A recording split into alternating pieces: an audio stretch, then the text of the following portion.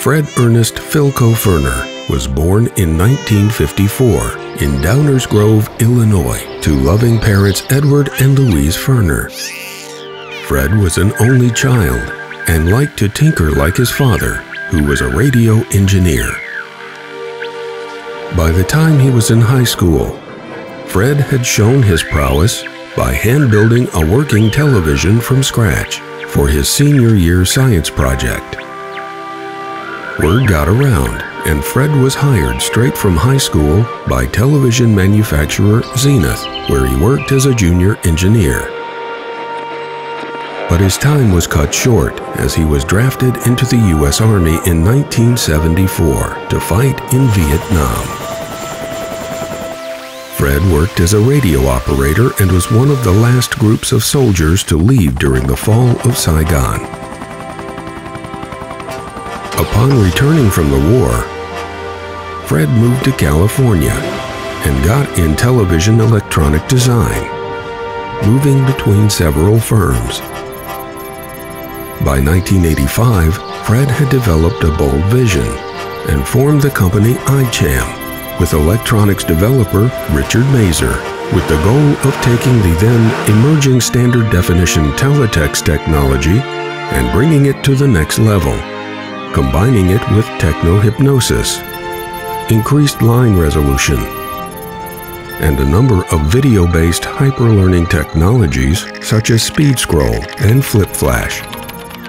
Of course, Fred's crown jewel was developing the now world-renowned HC2K Technolock subliminal hypnotic encoding pattern. News of Fred's inventions soon spread and were making waves in the broadcast technology industry. I-CHAM was just taking off when disaster struck just 12 months to the day after the company was founded. A harrowing fire leveled their studio lab, killing lab assistant Julie Woolsey and destroying all of Fred's advanced innovations. I-CHAM was forced to fold, and Fred retreated to the northern mountains of California and became a video technician at a small AV/TV equipment supply store. For 22 years, Fred kept to himself, working privately to replicate and refine his innovations in his spare hours. One day, a computer graphics generalist named Davey Force contacted Fred with a unique proposition.